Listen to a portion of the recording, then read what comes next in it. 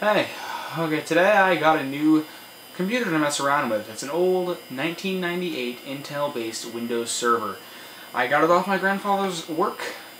It was based in a Canadian government building and a community living building for the last 6 years.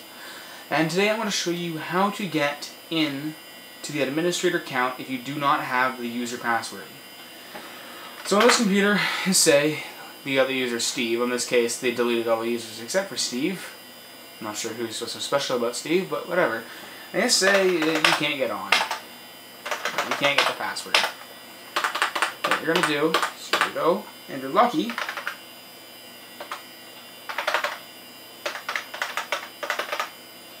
can type in administrator.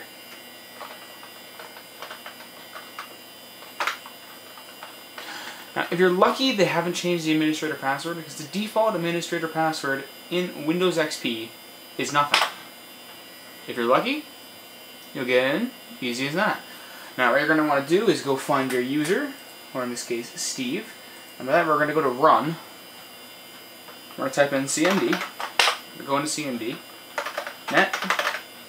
User. Give you a list of all the users. Of course, we have Steve. So we're going to go net. User Steve.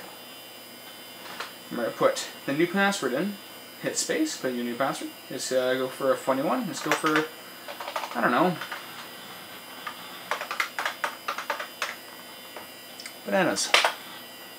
Let's say the command was successful. You can log off of the administrator.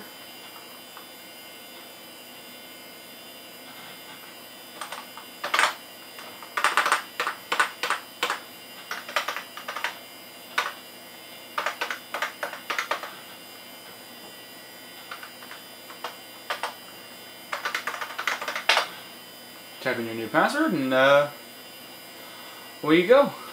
I hope this helped you out, and goodbye.